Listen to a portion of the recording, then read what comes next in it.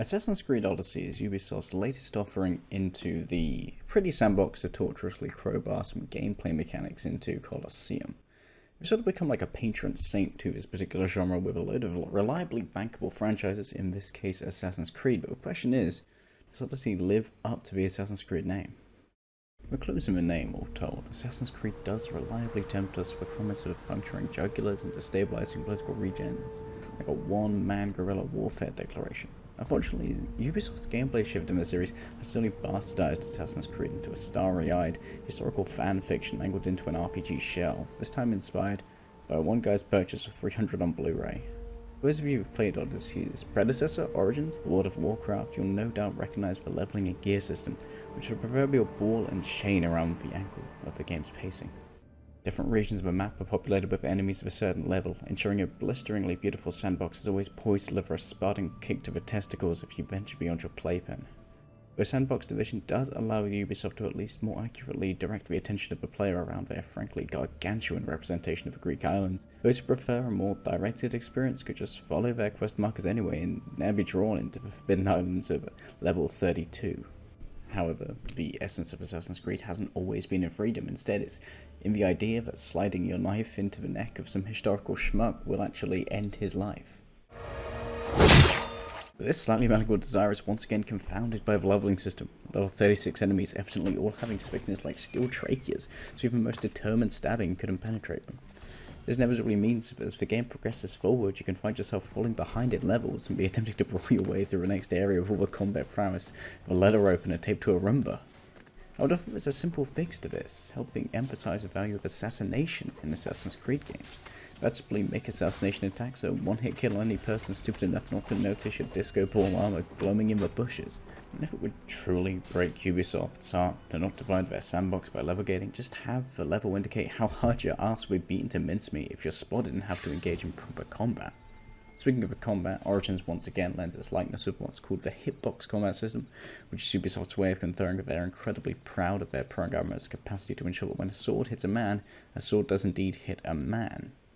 Gone is the early Assassin's Creed counter-centric combat that simply functioned as a series of pseudo quick-time events to allow foes to impale themselves on your trusted blade, and instead, it takes a more free-form hack-and-slash route with active abilities that can be learned through skill trees mandated by the RPG-style mechanics Ubisoft forced into the series.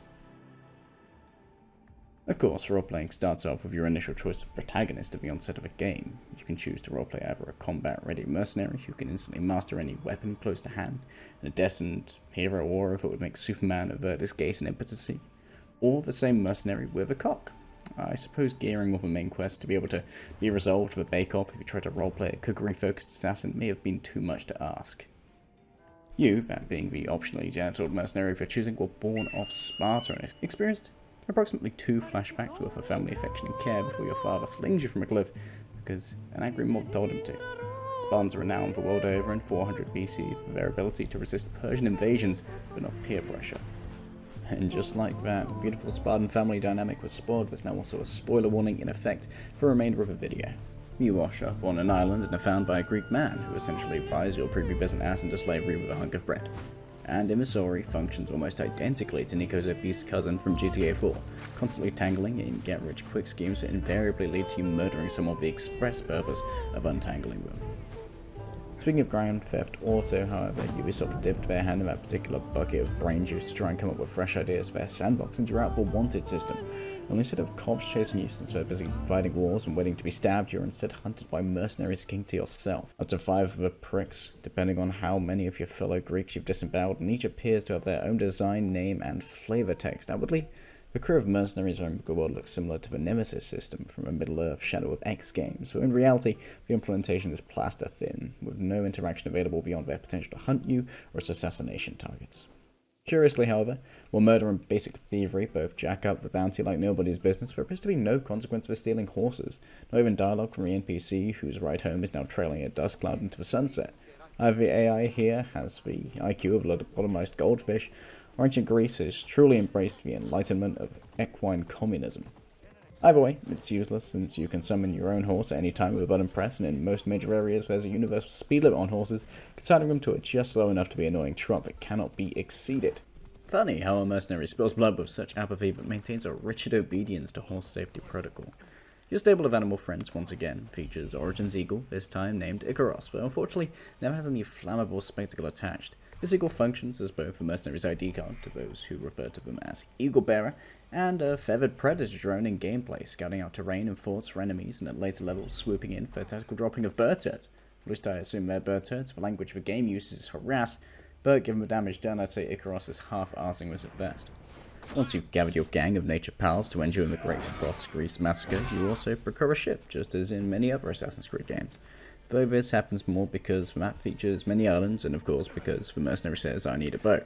And the gods of Greece are nothing if not favoritist. One is spawned. It's a lucky coincidence of another bumbling adventure to pull your needy father figure / slave owner out of trouble.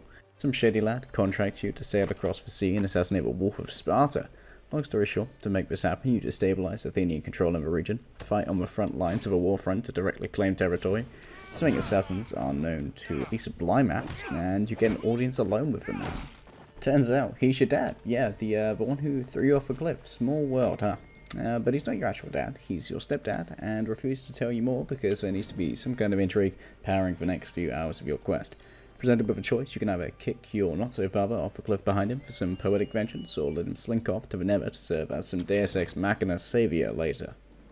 Your odyssey continues with the mercenaries seeking out their mother, along the way discovering a cult of masked men and women looking to control the Greek world, and whose party you decide to rain upon like a water balloon filled with bat magma. Not only that, but the cult has your brother or sister, whichever sibling you did not pick at the outset, brainwashed as their personal demigod soldier. After identifying and slitting the windpipes of several masked cultists, you eventually find your mother leading an island nation, one of those jobs where you often find it easy to conceal your identity, explains why she had been missing for so long. Upon confronting her, she still refuses to tell you who your father is and instead enlists you as her personal hitman / commander, using your god-given skill set to disembowel half a neighbouring island and launch an invasion. Once you've done your chores, Mother directs you to a mysterious island and gives you an encouraging smack on the bum, saying to locate your father. Credit to Ubisoft, I expected some human embodiment of Zeus or Achilles' aging personage to be your father, but actually turns out to be Pythagoras, yeah, the triangles guy. Turns out he's guarding Atlantis, and you've got to seal Velocity away so its power can't be used for some nebulous evil agenda by the cult and others. Of course, there could have been an option to harness the power of Atlantis for good, or to make an assassination mechanic that killed people, but no, the mercenary wanders along in lockstep with the plot points, and thus embarks on an Odyssey-level fetch quest for 4 artifacts. See, I sank over 50 hours into this game, so obviously there were things I liked about it, or I have severely impaired decision-making. I'll say this for Odyssey: the primary Odyssey of finding and rescuing your family members while resolving conflict for some others is engaging and ultimately very human. Whilst our own character has god-given skill and a destined hero spiel, the tears shed reuniting with their mother had a weight and resonance that gave a sense of real vulnerability, which had been hidden for so much of their life. Another great example of the humanity of the characters would be the hug your wayward sibling engages in if you manage to unbrainwash them.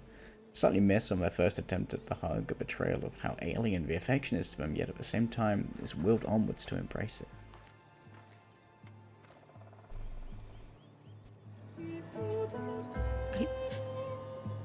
I know.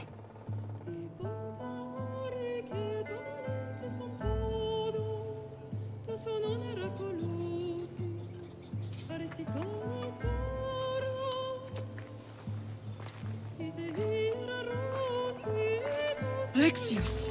Wait.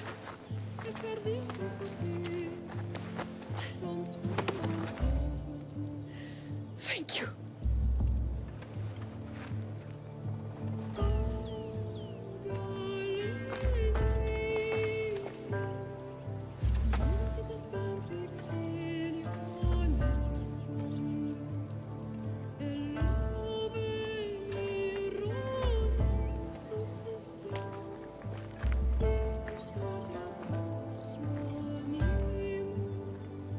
The sense of adventure is strong from the outset. Nicknames like Cyclops bandied around with a promise you'll later encounter and dismember them for giving your father figure / slave owner a hard time.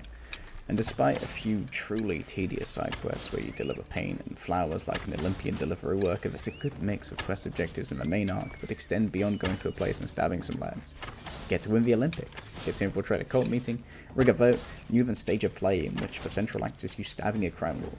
Okay, so there's a lot of stabbing, but an ending scene of a fractured and conflict-shaken family, half chuckling and half arguing around a dinner table, came across as genuinely heartwarming, and like you'd achieved something on a personal level for your mercenary.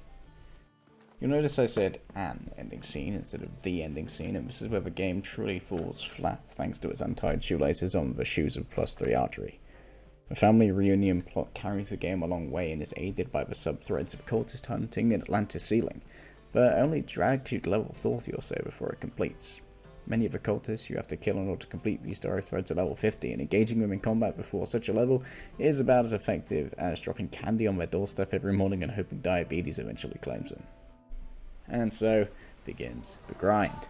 10 levels of directionless wandering, relatively inconsequential side quests, and Ubisoft glancing over with a wink as it dangles some microtransactions stored before you, the promise of XP boost to save you a chore of playing its game. Not only that, but once you've sunk hours upon hours into grinding those last few levels, the respective climaxes of the cultist hunt and the sealing of Atlantis aren't even worthwhile. So ultimately, Assassin's Creed Odyssey's recommendation depends on whether you enjoy RPGs, if you like Skyrim, Dragon Age, or the predecessor Origins. The primary story arc, expansive world, and upgraded combat system will appeal massively to you.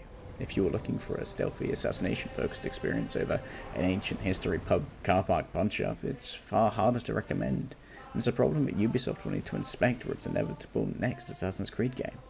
I know quantifiable elements of RPGs are easier to package into tempting microtransactions, but you can do that while also not slitting the throat of your assassination gameplay.